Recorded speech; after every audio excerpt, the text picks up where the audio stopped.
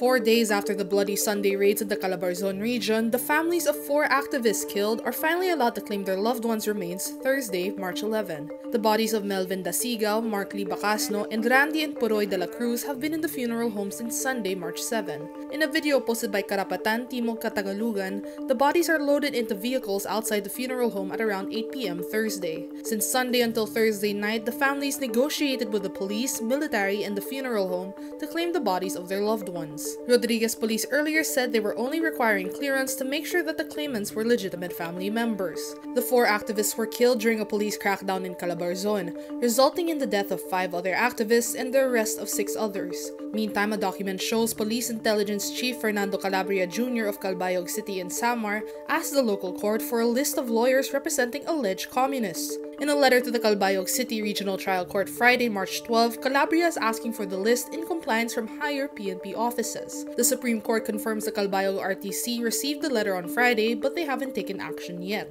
National Union of People's Lawyers President Edre Olalia says if the request is granted, it will enable the attacks against human rights lawyers.